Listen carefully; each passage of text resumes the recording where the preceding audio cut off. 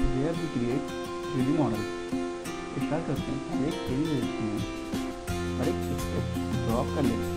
जैसे कोई भी एक सेक्शन बना लेते हैं,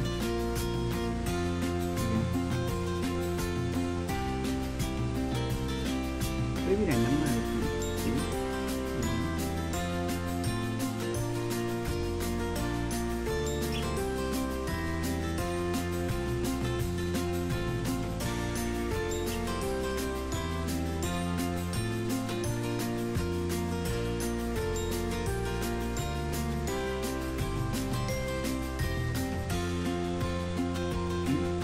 ये ग्रुप सेक्शन पे मैंने बना लिया। अब इसको मुझे कन्वर्ट करना है 3D में। तो यहाँ पे फीचर्स करते हैं, यहाँ पे मेरे पास कुछ ब्लॉक कमांड देख रहे हैं जो अलग अलग बॉक्स में डिवाइडेड है। ये मेरे जो कमांड थे ये मेरे मटेरियल क्लिक करते हैं, ये मेरी मटेरियल मूव करती है सारी की सारी कमांड, और ये मेरी मटेरियल को एडिट करने के काम आती है। ओके, तो पहली कमांड है एक्सट्रूड। मीन्स के लिए तो अपेंडिकुलर डायरेक्शन में स्केच के मटेरियल को फ्रीज करना है। ओके, तो स्टार्ट करते हैं, एक्सट्रूड लेते हैं। मेरे पास सिंगल स्केच है तो इसमें ये ऑटोमेटिक सेलेक्ट कर लेगा। अब यहाँ पे कुछ ऑप्शन आते हैं एक्सट्रूड के अंदर में, ये होती है मेरी स्टार्ट कंडीशन कि मुझे एक्सट्रूड कहाँ से स्टार्ट करना है, और ये होती है मेरी एंड कंडीशन। तो यहाँ पे बाई डिफॉल्ट नहीं लगा हुआ है, तो ब्लाइंड में लगा हुआ है, तो यहाँ पे मटेरियल क्लिक करना है। ओके, यहाँ से भी कर सकते हैं, यहाँ से भी कर सकते हैं, और यहाँ पे अपने आप टाइप भी कर सकते हैं। तो इसको मैं स्टे रखता हूँ, ओके करता हूँ। तो ये मेरा जो 2D स्केच था वो अब इस 3D स्केच में कन्वर्ट हो गया है। अब मुझे किसी फ्री के प्लेन पे वर्क करना है, तो यहाँ पे इजीली वर्क कर सकते हैं। तो किसी प्लेन पे वर्क करना है, टॉप प्लेन यह स्केच किया, हेड प्लेन पे करना है, और किसी पर्टिकुलर प्लेस वगैरह पे स्केच करना है तो वहाँ पे प्लेस को सेलेक्ट करना है, स्केच में आना है, स्केच सेलेक्ट करना है। ओके, तो कोई भी स्केच ड्रॉ कर लेते हैं। यहाँ पे मैंने ये सर्कल ड्रॉ कर लिया। अब इसको एक्सट्रूड करना है, एक्सट्रूड पे आते हैं, एक्सट्रूड में। अब यहाँ पे पहली कंडीशन थी कि स्केच फ्रॉम स्टार्ट करनी, मुझे स्केच कहाँ से स्टार्ट करना है। पहला लगा हुआ स्केच प्लेन, जिस स्केच में प्लेन पे स्केच बनाया है उस प्लेन से मेरा एक्सट्रूड बॉडी स्टार्ट है। नेक्स्ट है सरफेस, अदर सरफेस मुझे एक्सट्रूड पे स्टार्ट करना है, लाइक इस सरफेस से मुझे एक्सट्रूड पे स्टार्ट करना है। मेरा स्केच प्लेन पे था इस फेस से, लेकिन मेरा एक्सट्रूजन जो हो रहा है वो इस फेस से हो रहा है। ओके, नेक्स्ट है वर्टेक्स, इसी वर्टेक्स पे करना है। तो ये वर्टेक्स हो गई, ये वर्टेक्स जिस प्लेन अप्लाई करेंगे उस प्लेन से मेरा एक्सट्रूजन स्टार्ट हो जाएगा, उस फेस का, इस फेस का मेरा स्केच है। ऐसे ही ऑफसेट मुझे स्केच से कितनी डिस्टेंस पे इसको स्टार्ट करना है। रेगुलर तो मेरे पास बाउंड्री वगैरह नहीं है, तो ये चाहिए कि 21 की हाइट पे स्टार्ट हो जाए। ओके, इसको करते हैं, मेरे एक्सट्रूड यहाँ 21 हाइट पे एक्सट्रूड हो गया। अब मुझको इस पर एडिट करना है, तो यहाँ पे आना है, राइट क्लिक करना है, किसी फीचर को एडिट करना है, तो इसको एडिट करना है ऊपर वाले पे। मेरा फीचर मैंने ड्री है। अब जो भी वर्क मैं 3D में करूँगा वो मेरा स्टेप बाय स्टेप यहाँ पे डाउन तक चला जाएगा। जैसे मैंने पहले ये शूट किया था, बॉक्स शूट बना दिया, सेकेंड किया, फिर बॉक्स शूट 2 ये आ गया। इसको एडिट करना है, राइट क्लिक करना है, इस फीचर को यहाँ पे देखना है, यहाँ पे इस पर क्लिक करना है, एडिट फीचर, या सिंपल यहाँ पर राइट क्लिक करना है, एडिट फीचर। ओके, इसको लगा देते हैं फ्रॉम कंडीशन। अब देखते हैं स्केच प्लेन के बाद एंड कंडीशन, मुझे बाउंड्री को एंड ब्लाइंडली मुझे कहाँ तक इसको लिख के जाना है। ओके, ठीक है। नेक्स्ट थ्रू ऑल, इसलिए पूरी जितना भी ऑब्जेक्ट है सबको क्रॉस कर देगा।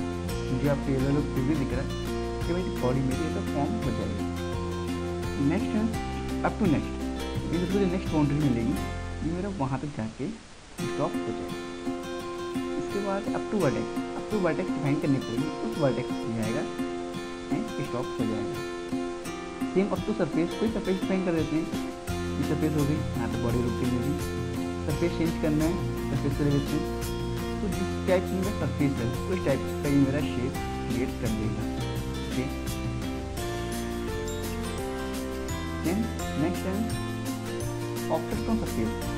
इसके सरफेस में मैंने इस सरफेस सेलेक्ट कर रखी है, इसका फेस कंटिन्यू जैसे लेकर चल रहा है, उसमें कितनी दूरी पर रखना है, मुझे मुझे ऑफसेट करना है, इतना ऑफसेट होके आ जाएगा। फेस चेंज कर लेते हैं, फेस ले लेते हैं। अब मेरा फेस के मैंने कंप्लीट कर दिया। ऑफसेट की डायरेक्शन रिवर्स करनी है, यहाँ से रिवर्स ऑफसेट कर सकते हैं। सेम यहाँ पे अप टू बॉडी, अगर मेरे पास दूसरी बॉडी है ऐसा है जैसे मैंने बना रखा है,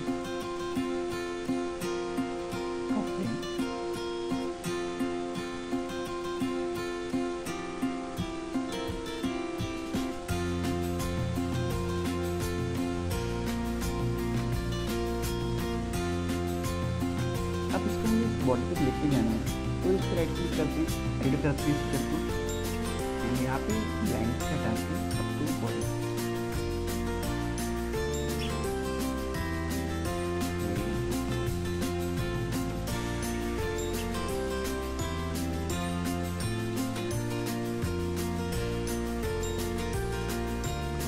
अब इसको क्लिक कर दें, ये मैंने इसकी पोजीशन चेंज कर दी, मैंने इसको पहले बनाया, इसको बाद में बनाया, मेरे वो वहाँ से हाइट हो रहा था। ओके, अप टू बाइट किया, बॉडी किया, तो यहाँ से बॉडी तक तो मेरी बॉडी यहाँ तक फिट हो जाएगी। एंड लास्ट ऑप्शन है मिड प्लेन, मुझे स्केच मिड प्लेन से कितना चाहिए, साइड में या उस साइड में। ओके, जैसे मिड प्लेन करना है तो मेरा स्केच यहाँ पे बना हुआ है, ऑफसेट इसको मैं मिड प्लेन कर देता हूँ, लाइन से मिड प्लेन कर देता हूँ, तो वो डायरेक्शन में मेरा वो इक्वली फेस करेगा। एक यहाँ पे ऑप्शन दिख रहा है मर्ज इरेजर का, इसको देख लेते हैं। जैसे मैंने यहाँ पे ये लिया, अब तो सरफेस और सरफेस को सिलेक्ट कर दिया, मेरा ये एक्सट्रूड यहाँ तक हो गया और फेस कर लेते हैं।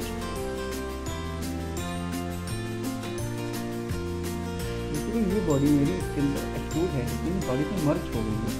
अब यहाँ पे अनटिक कर देते हैं, ये जो मेरी इस बॉडी का एक पार्ट बन गया, अनमर्ज कर देने से ये बॉडी मेरी इस बॉडी से अलग एक हो, ये अलग बॉडी है और वो बॉडी मेरी अलग है। ओके, तो बॉडी को मैंने मर्ज करके रखना है, तो मर्ज को अब टिक करना पड़ेगा, अगर मर्ज नहीं करना है बॉडी को, मर्ज को अनटिक कर देंगे। तो ये तो मेरा एक्सट्रूड सोर्स भी in one direction. Same way मेरा यहाँ पे आपको डायरेक्शन टू लाइन, और ये मेरा ऑप्शन यहाँ पे आ रहा है कि डायरेक्शन रिवर्स करने के लिए जो था कमांड के अंदर। अब बॉडी को अगर टेपर करना पड़ेगा तो यहाँ पे टेपर ले लेते हैं, ड्राफ्ट की कैसे ड्राफ्ट करना है बॉडी को। ठीक, ड्राफ्ट इनवर्ट करना है या ड्राफ्ट आउटवर्ड करना है, कैसे करना है क्या आप बता सकते हैं। डायरेक्शन टू में मुझे कुछ अलग बॉडी का साइज चाहिए, मिड प्लेन से मेरा वो साइड में इक्वल जा रहा था, लेकिन डायरेक्शन टू में मुझे ऑप्शन आया कि मुझे किस फेस पे कितना चाहिए, किस साइड में कितनी डायरेक्शन पे चाहिए। जैसे जब मुझे बॉडी का चाहिए डाउनवर्ड, क्या 80 का लेते हैं, और अपवर्ड मुझे 100 चाहिए।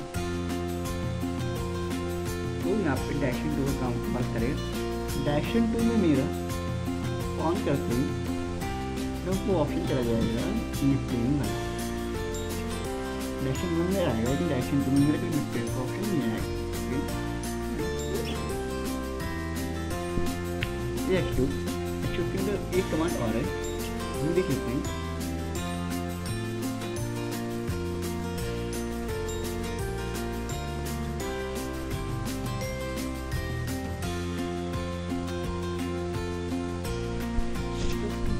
बॉडी को मैं हाइड कर देता हूँ, पहले तो हाइड कर लेते हैं। यहाँ से हाइड करने के लिए I1 के आ रही है सेक्शन को यूज़ करने के लिए, इस बॉडी को भी हाइड करना है, क्योंकि मेरी बॉडी मर्ज थी तो साथ में इसको भी हाइड करेंगे। अब इसको मैं चल जाके अनमर्ज कर देता हूँ, तो इसका पार्ट नहीं रह जाएगा। नेक्स्ट कमांड है इसके अंदर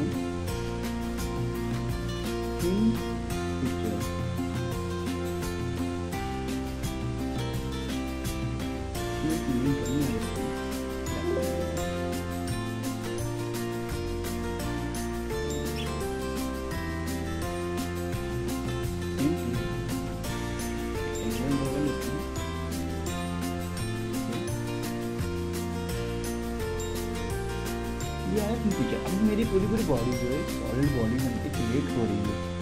ओके, तो यहाँ पे ये थिन फीचर है, मीन्स कि मुझे बॉडी को हॉलो क्रिएट करना है और यहाँ पे साइड में एक वॉल टाइप का क्रिएट करना है। तो यहाँ पे थिकनेस देनी पड़ेगी वन डायरेक्शन में, कि स्केच के इनवर्ड या आउटवर्ड देना है स्केच से, लेकिन आउटवर्ड है ये इनवर्ड हो गया। बोथ डायरेक्शन देना है, मैं मिड पेन करना है स्केच से, मिड पेन चला जाएगा। बोथ डायरेक्शन अलग डायरेक्शन दे सकते हैं। कैप एंड का मीन्स है कि मेरी बॉडी इनसाइड से हॉलो रहेगी, लेकिन इसके ऊपर कैप अप्लाई हो जाएगा वो साइड। तो इसको कैप एंड कर देते हैं या हम कर देते हैं।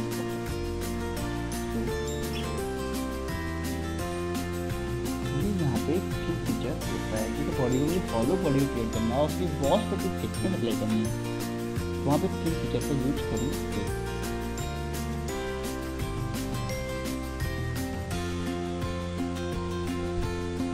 ये था extrude boss base feature. Next देखते हैं रिवॉल्व। जैसे एक्सट्रूड मेरा ऑब्जेक्ट में परपेंडिकुलर डायरेक्शन में मटेरियल फिल कर रहा है, सेम रिवॉल्व मेरा इसको सर्कुलर वे में मटेरियल फिल करता है। जैसे कोई प्लेन ले लेते हैं, front plane, right plane, top plane, जिससे भी आपको वर्क करना है वो ले लेते हैं। सर्कल ले लिया, यहाँ पे एक ऑब्जेक्ट क्रिएट कर लेते हैं, एक ऑब्जेक्ट ये क्रिएट कर लिया है।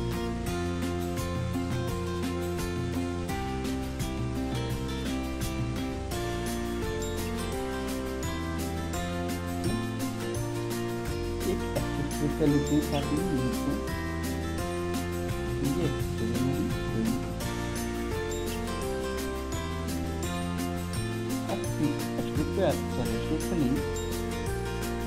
रिवॉल्व पे आते हैं। तो मुझे यहाँ पे एक्सिस में अपने आप ले लिया तो और मेरा कंट्रोल हो गया, इसको मैंने रिवॉल्व कर दिया। तो मेरी बॉडी रिवॉल्व हो गई। जितना रिवॉल्व करना है वो अपने पर डिपेंड करता है। दो पर रिवॉल्व करना है तो रिवॉल्व कर सकते हैं, एंगल तक कट करके देखने, एंगल तक कट कर सकते हैं।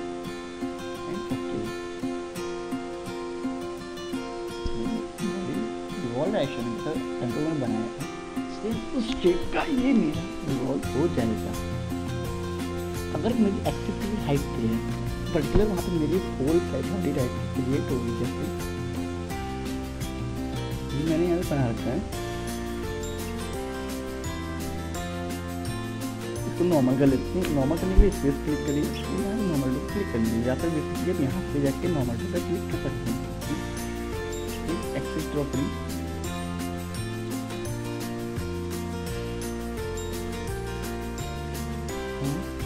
सेंटर बना लेते हैं ऑब्जेक्ट।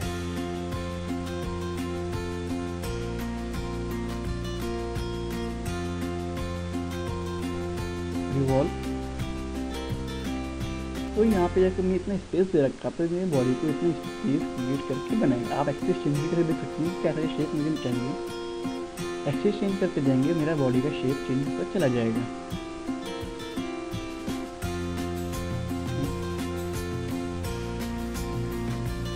थिन फीचर यहाँ पे सेम चीज़ वही वर्क करेगा कि मुझे बॉडी को अगर कहीं से फॉलो करना है तो पूरी इनसाइड बॉडी फॉलो होगी पूरी। आप चेक कर सकते हैं, यहाँ पे शेल फीचर्स का ऑप्शन दे रखा है, तो शेल करके देखते हैं। तो ये देखिए मेरी बॉडी इनसाइड से फॉलो है पूरी की पूरी। इन सेक्शन को बंद करते हैं तो ये यहाँ पे फॉलो बॉडी क्रिएट हो गई है। नेक्स्ट कमांड है स्टेप्ड। स्टेप कमांड मेरी वर्क करती है जैसे मुझे कहीं पे ये मेरा एक्सट्रूड जो था ये वर्क कर रहा था, तो एक परपेंडिकुलर डायरेक्शन में मटेरियल पिक कर रहा था।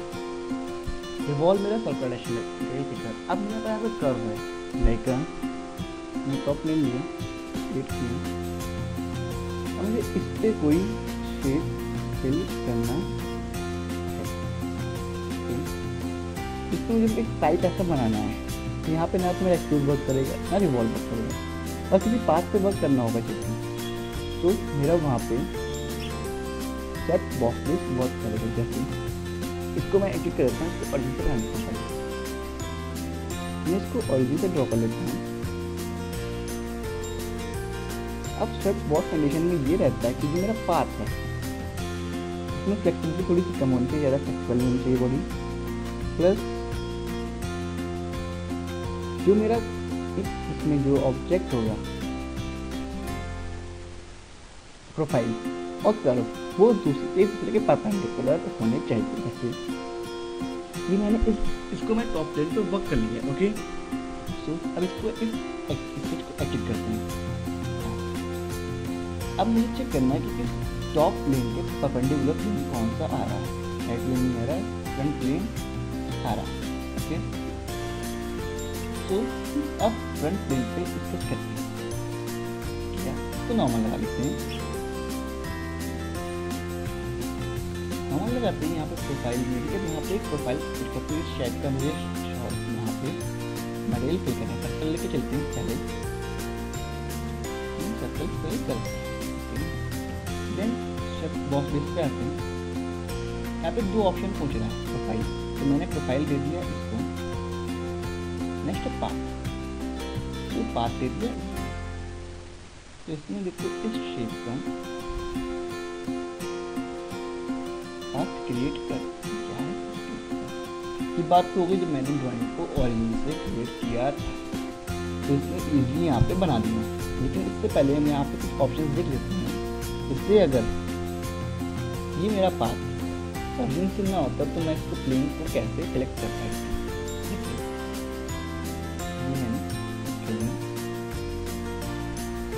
और प्लेन लिया, मैंने यहाँ पे इसको बना दिया है। देखते हैं तो इसके परपेंडिकुलर कोई भी प्लेन नहीं आ रहा है। साइड प्लेन में परपेंडिकुलर नहीं है, टॉप भी तो टॉप बना है तो पैरेलल होगा, फ्रंट प्लेन में परपेंडिकुलर नहीं आ रहा है। ओके, अब इस केस में जब यहाँ पे मुझे कोई प्लेन्स नहीं मिल रहा तो हम लोग कुछ डिफरेंस प्लेन का यूज कर सकते हैं। जैसे कि मैं इस डिफरेंस प्लेन यूज करने के लिए स्केच को एक्टिव करना कंपलसरी है। स्केच को एक्टिव किया, फीचर्स पे आए और ये रेफरेंस ज्योमेट्री। ओके, तो यहाँ पे रेफरेंस ज्योमेट्री में पहला आ रहा है प्लेन सेलेक्ट करना है। तो पहले इसको फाइंड कर देते हैं प्लेन सिलेक्शन वगैरह क्या है। जैसे ज्योमेट्री लिया, प्लेन लिया। अब मुझे रिक्वायरमेंट है कि मुझे एक टॉप प्लेन जो है मेरा या फ्रंट प्लेन है, इससे कुछ एक हाइट पे दूसरा प्लेन चाहिए। यूनिवर्सल प्लेन से कुछ एक आर्टिफिशियल प्लेन भी चाहिए, तो मुझे वर्क करना है। जैसे फ्रंट प्लेन पर वर्क करना है, सिलेक्ट किया फ्रंट प्लेन। अब कितनी डिस्टेंस से प्लेन पे वर्क ले आना है मुझे, यहाँ पे डायरेक्शन को चेंज करना है। क्लिक ऑफ, कितने नंबर ऑफ आइटम चाहिए दे सकते हैं, कितने प्लेन मुझे कंटिन्यू चाहिए। ओके, तो ये सारे मेरे प्लेन्स यहाँ पे वर्क कर रहा है। सो मीन ये मेरे प्लेन कैसे ये वर्क कर रहे हैं, सेम एज इट इज मेरे ये प्लेन्स भी वर्क करेंगे।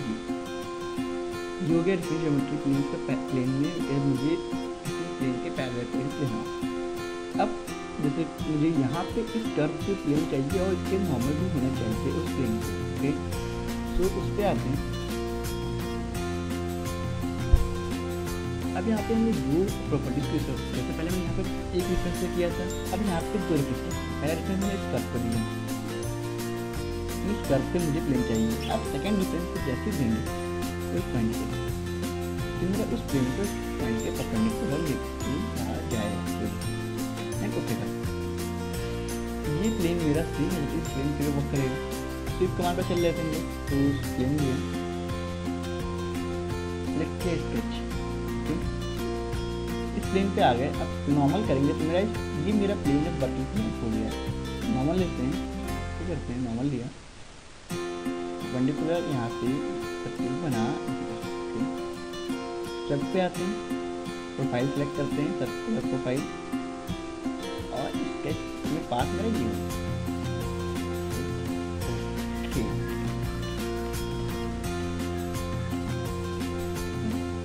ये हो गया स्वेप्ट बॉक्स बेस।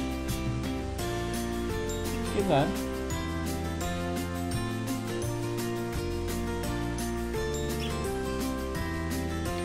नेक्स्ट देखते हैं लॉफ्ट। ये लॉफ्ट पे आते हैं, इस स्टेप की कंडीशन थी कि मेरे एक तो स्केच और प्रोफाइल और सब एक सिंगल लाइन करने चाहिए, दोनों से परपेंडिकुलर होना चाहिए।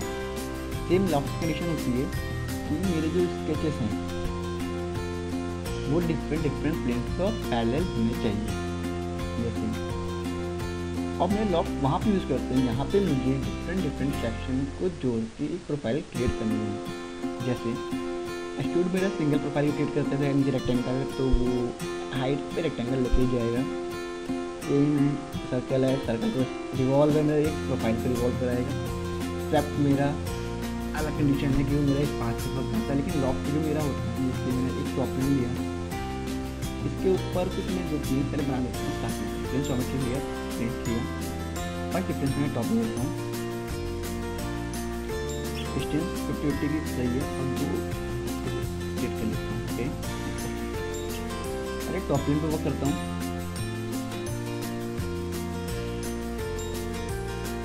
यहाँ पे मैंने इसके ओरिजिन पे एक रेक्टेंगल ड्रॉ किया, क्लियर,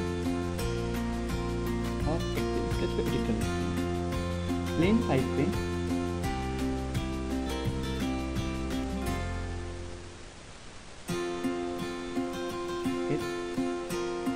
एक सर्कल ड्रॉ कर लेते हैं।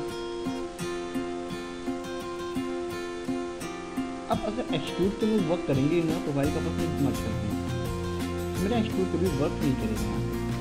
मैं रिवॉल्व कर सकता हूँ, यहाँ पे मेरा काम होगा, तो वो है लॉक। अब लॉक सेलेक्ट करते हैं, प्रोफाइल 1, ये दोनों को मर्ज करके एक बॉडी क्रिएट कर देगा। अब अगर इसके ऊपर कुछ एक्स्ट्रा सेक्शन भी आप लगाना चाहें तो वो भी आप लगा सकते हैं। जैसे प्लेन 6 लेते हैं, इसके ऊपर वो डिफाइन कर लेते हैं, कॉलम ले लेते हैं, फिर रेक्टेंगल कर लेते हैं।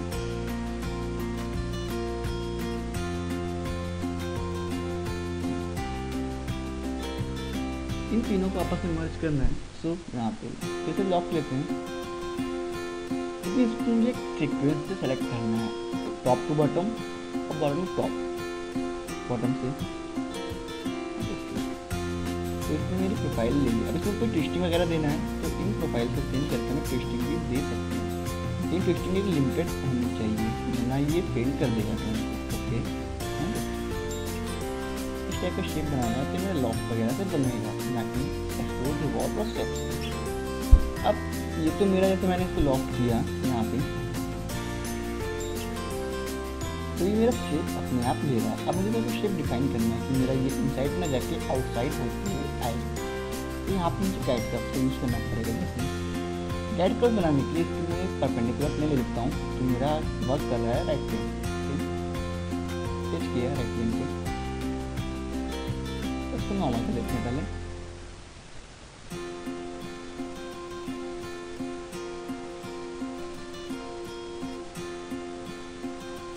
ये मैंने मान लिया,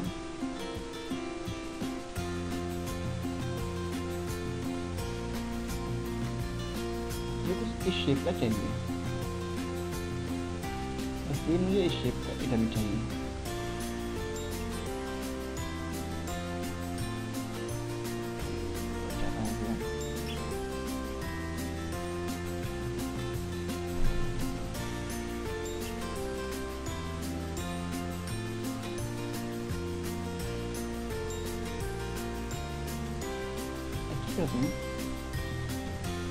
मेरे गाइड्स बन गए हैं। ओके, इसको मर्ज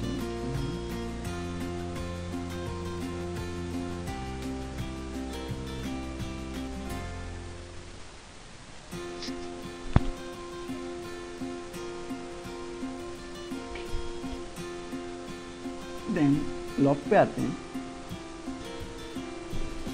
पहले तो प्रोफाइल सेलेक्ट कर लेते हैं, ये इसने अपना प्रीडिफाइंड शेप ले लिया। अब मुझे यहाँ पे गाइड लगा देते हैं, गाइड 1। तो इसने देखो इस गाइड के शेप को फॉलो कर लिया। वो डायरेक्शन में करना है तो अब वो डायरेक्शन में लगा सकते हैं गाइड। ओके,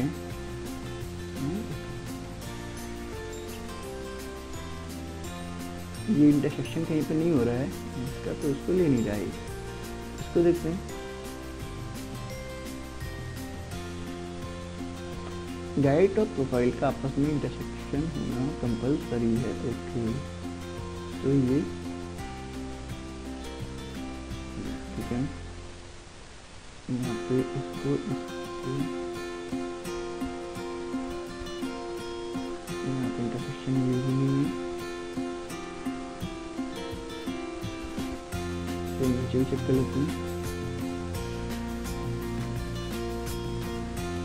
या रिलेशन भी लगा सकते हैं, इसको सिलेक्ट किया, सिलेक्ट किया और उसमें पेस्ट कर देते हैं, तो मेरा इसको मर्ज हो गया। सेम मेरा यहाँ पे भी कर सकते हैं, इसको सिलेक्ट किया, कंट्रोल होल्ड स्केच को सिलेक्ट किया, पेस्ट, ओके। सेम यहाँ पे भी कर सकते हैं, सिलेक्ट किया, सिलेक्ट किया, सेकंड करा देते हैं, सेकंड हो गया, या पेस्ट भी कर सकते हैं। सेम यहाँ पे भी कर सकते हैं, इस पॉइंट्स के साथ भी वैल्यू मर्ज है, लेकिन फिर भी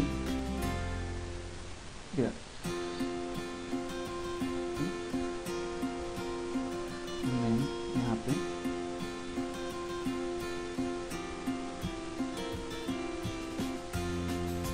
यहाँ पे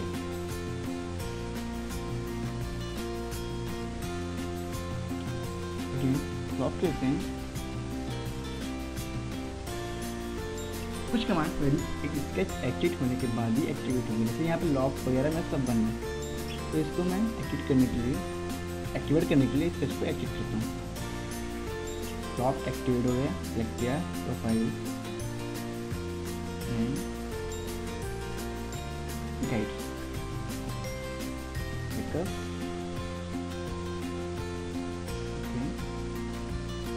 गाइड कर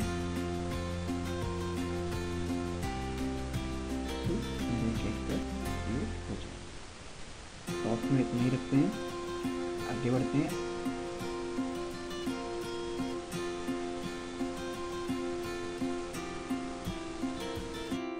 अब नेक्स्ट कमांड है बाउंड्री बॉस बेस। इसके लिए पहले एक यूडी मेरी सेफ लॉक बॉस बेस करती है, बस थोड़ा सा डिफरेंस है, तो यहाँ पे भी पहले डिफरेंस हम ले लेते हैं।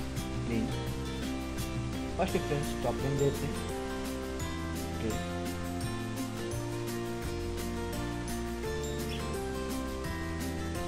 डिस्टेंस थोड़ी सी प्रोवाइड कर देते हैं, हाइट।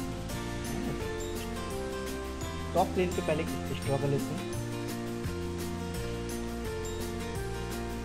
टॉप प्लेन किया, एक स्केच, ओके, एक रेक्टेंगल ड्रॉ कर लेते हैं पहले यहाँ पे, इसको एक्टिवेट करते हैं। प्लेन वन पे एक स्केच ड्रॉ कर लेते हैं, आप एक सर्कल ड्रॉ कर लेते हैं।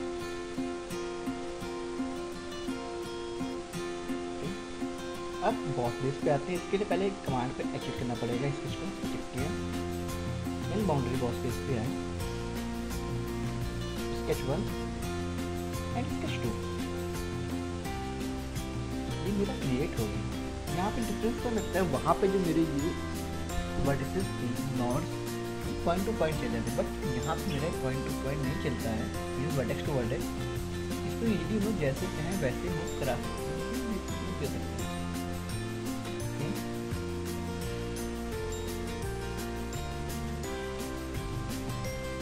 और यहाँ पे कुछ ऑप्शंस मिल जाते हैं, जैसे मुझे यहाँ पे इसका जो बॉडी मेरी सॉलिड फ्री हो रहा है वो किस वे में नॉर्मल टू प्रोफाइल, यहाँ पे देखिएगा कुछ शेप चेंज हुआ है, इस प्रोफाइल के नॉर्मली सेव हो रहा है। इसमें आप एंगल में चेंज कर सकते हैं अकॉर्डिंग टू अस, जैसे S2 सेलेक्ट किया, जैसा चाहें वैसा नॉर्मल पर दे सकते हैं। डायरेक्शन टूल से मीन्स यहाँ पे मतलब ये है कि डायरेक्शन टूल जैसे यहाँ पे टॉप में गाइड कर पर काम कर रहे थे, सेम दिन में यहाँ पे नॉर्मल टूल वर्क करेगा, जैसे यहाँ पे ले लेते हैं इसको पहले मैं यूज कर लेता हूँ, देन किससे एक नॉर्मल प्लेन लिया, नॉर्मल था, अब नॉर्मल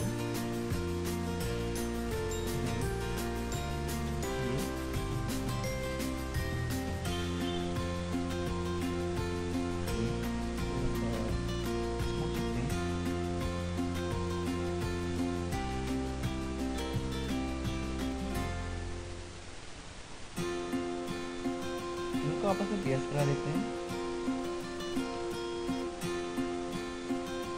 इस लाइन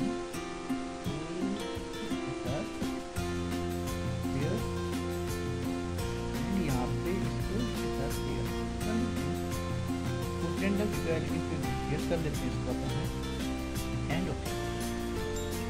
ये मेरे बाउंड्री बॉक्सेस पे आते हैं। कैशन 1 फाइंड हो गए, क्लिक कर देते हैं।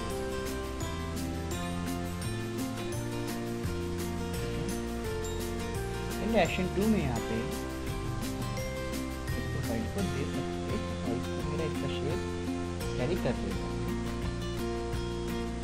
It's a boundary of this.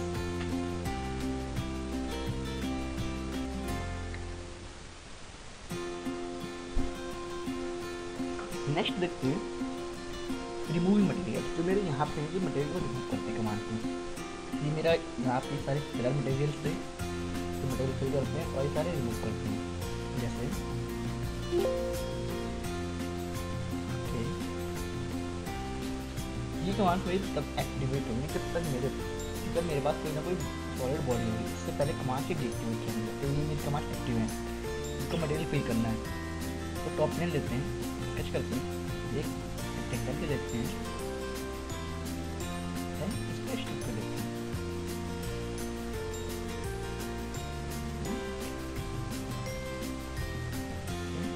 या फिर एक्सट्रूड हो गया। एक्सट्रूड कट करने के लिए यहाँ पे मुझे कोई कट लगाना पड़ेगा, मुझे शेप बनानी पड़ेगी इसके ऊपर जिसका मुझे कट चाहिए। तो वो काम हम लोग पहले भी कर सकते हैं। एक्सट्रूड कर पे जाते हैं, फाइल सेलेक्ट करते हैं, यहाँ पे रेक्टेंगल ड्रॉ कर लेता हूँ एंड ओके करते हैं। एक्चुअली स्केच ये एक्सट्रूड वाली बॉडी पहुँच जाएगी। अब मुझे कैसे एक्सट्रूड करना है, जो कमांड मेरी सारी यहाँ पे थी एक्सट्रूड के अंदर, सेम कमांड में तो यहाँ पे भी है। बस डिफरेंस दोनों में ये है कि वो मेरा इस स्केच प्रोफाइल में ऐड करता था, ये मेरा उस सेम प्रोफाइल पे मटेरियल को मूव करेगा। जैसे लाइन कंडीशन सारा लेके जाना है, up to surface, through wall both. Okay, ये आप कैसे देख सकते हैं। तो मैंने ई सेक्शन बनाया था उस वे पे एक ई सेक्शन बना लेते हैं।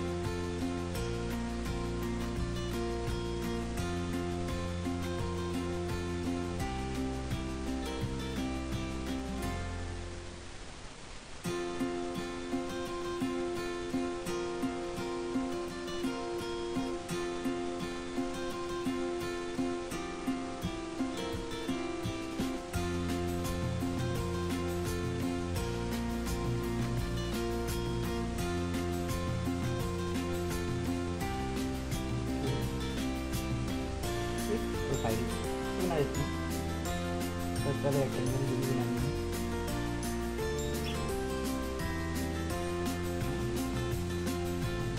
एक्सट्रूड कर लेते हैं, प्रोफाइल क्लिक करते हैं। पहला है ब्लाइंड, तो ब्लाइंडली मुझे कितना कट करना है।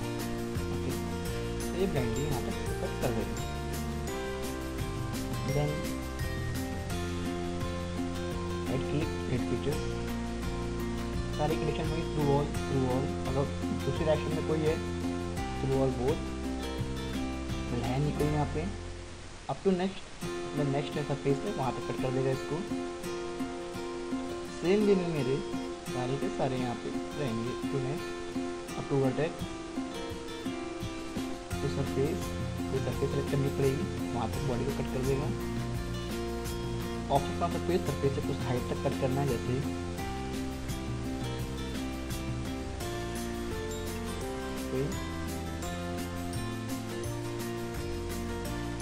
ये वैसे मेरे यहाँ पे अप्लाइड है। अगर इसको मुझे यहाँ पे स्टेपर करके चलना है तो स्टेपर भी हो सकता है। कट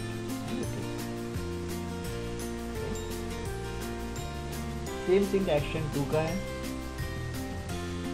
एंड फ्रॉम कंडीशन का भी सेम चीज़ है। कहाँ से मुझे स्केच पे स्टार्ट करना है कट करने के लिए, सरफेस से लेना है, सरफेस से ले लिया।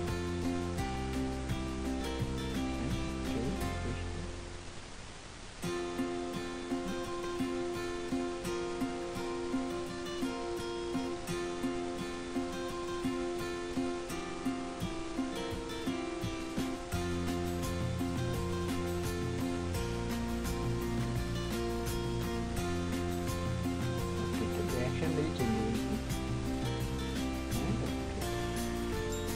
ठीक है। तो ये हो गया cut extrude feature. Same way में रिवॉल्व फीचर है मेरा, जैसे रिवॉल्व मेरा मटेरियल ऐड करता सकता वे में कि सेम मटेरियल को रिमूव करेगा सबसे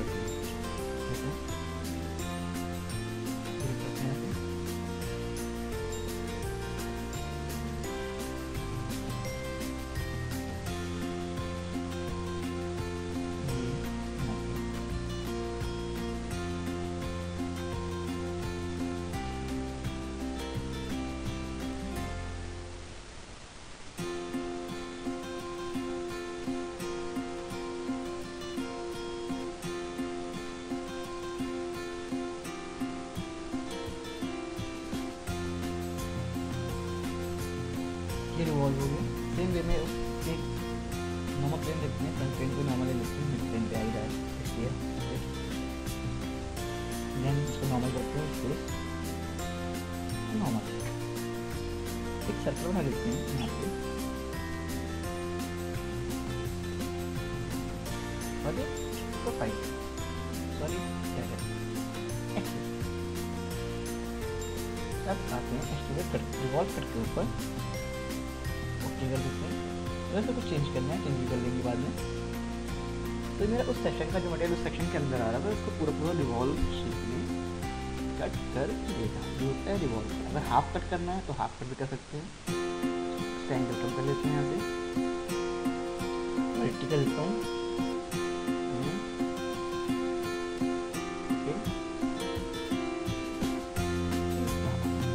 हाफ सेक्शन कट कर दिया। नेक्स्ट देखते हैं स्टेप कट। स्टेप कट पे भी सेम कंडीशन में है कि मैं मटेरियल उसको फॉलो करना चाहिए। तो पहले सब बहुत तेज देख लेते हैं। इससे पहले लॉक्स देख लेते हैं। यहाँ पे लॉक मेरा यहाँ पे वर्क कर देगा। तो इस सेक्शन पे मैंने चलिए पहले स्टेप देख लेते हैं।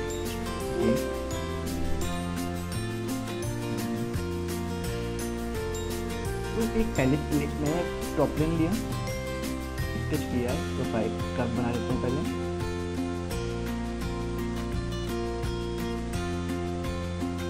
स्केच एक्टिक एक डिफरेंस ज्योमेट्री में आती है, प्लेन लगते जो कर्व के परपेंडिकुलर होना चाहिए।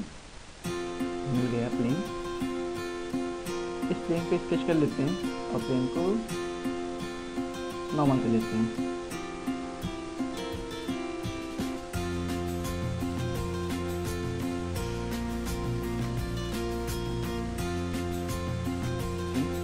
यहाँ पे प्रोफाइल ड्रॉ कर लेता हूँ। क्योंकि मेरा सारा काम यहाँ से जब मैंने टीवी सेव होता रहता है तो मुझे आगे किसी भी चीज़ को मैं दोबारा भी यूज़ कर सकता हूँ। जैसे दिखाता हूँ आपको भी। यहाँ पे मैंने ये स्टेप लिया, प्रोफाइल ले लिया, इसमें पास मैंने इसको दे दिया। ओके, मेरा स्टेप हो गया। अब इस पेज पे एक रेक्टेंगल या सर्कल ही सेलेक्ट कर लेते हैं।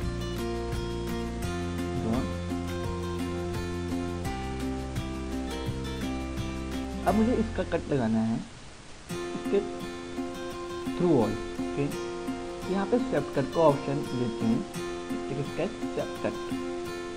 प्रोफाइल तो मेरी ये हो गई। पाथ, अब मुझे सेम पाथ फॉलो करना है। मैं पाथ के लिए पहले ड्रॉ कर चुका हूँ तो मैं सेम पाथ को ढूंढता हूँ। पहले यहाँ पे आते मैंने वो पाथ स्विच कैसे यूज किया था, स्विच पे आती दो इसके एक प्रोफाइल है, एक पाथ। मैं चेक करते हैं कि मेरा पाथ कौन सा है, प्रोफाइल कौन सा है। ये मेरा पाथ पे हो रहा है, सेलेक्ट कर लेते हैं, कट स्विच एंड ओके। तो ये यहाँ पे देखिए पूरा पूरा इसमें कट रिमूव करके रिमूव कर दिया। अब यहाँ पे सेक्शन देख सकते हैं।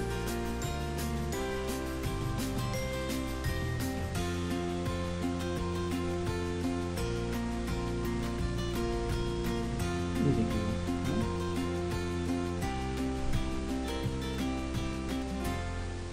सेम पाथ पे उसने स्क्वायर कट लगा दिया है, स्टेप कट। ये हो गया स्टेप कट पूरा पूरा। नेक्स्ट देखते हैं डॉट कट।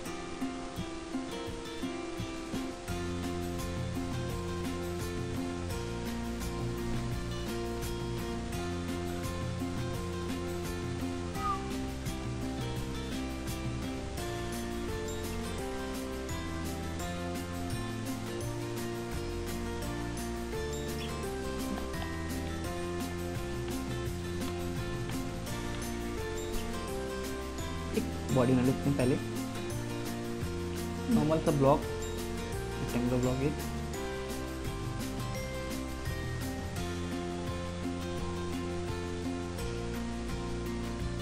इसके स्पेस पे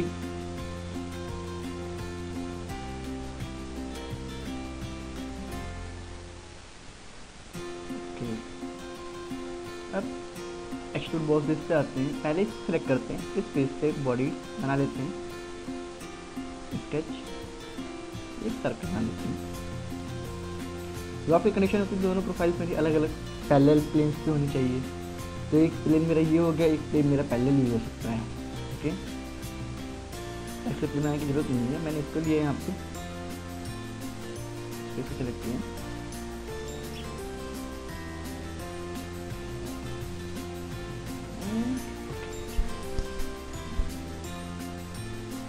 एक्टिव स्केच, लॉक कट पे आते हैं, लॉक कट प्रोफाइल 1 प्रोफाइल 2, इसमें लॉक कट कर दिया है। ओके, प्लॉट और बाउंड्री में डिफरेंस ये था, ये देखिए यहाँ पे मैं इसको पॉइंट टू पॉइंट मेरा वेरी करेगा उससे। ओके, ये हो गया लॉक। अब देखते हैं बाउंड्री कट।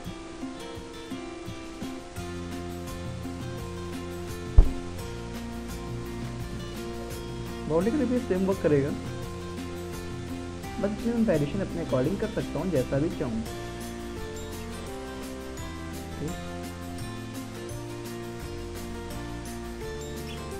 स्मूथनेस थोड़ी सी इसको बता देते हैं, यहाँ पे जैसा भी चाहे प्रोफाइल को मैं मर्ज करा सकता हूँ।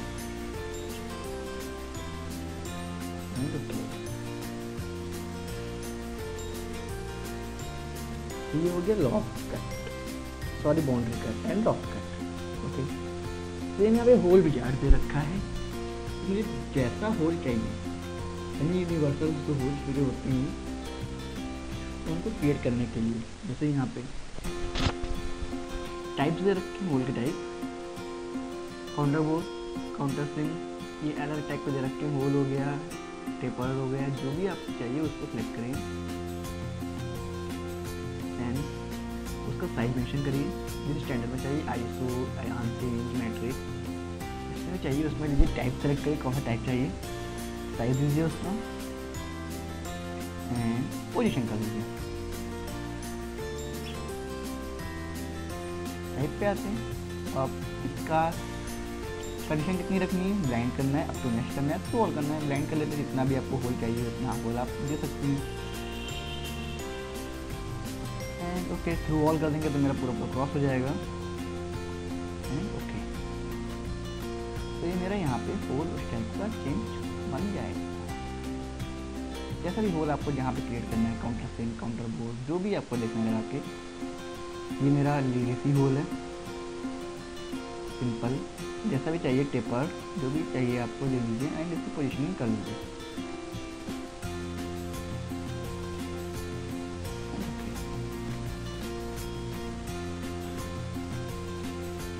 एक होल क्रिएट कर देगा। ओके,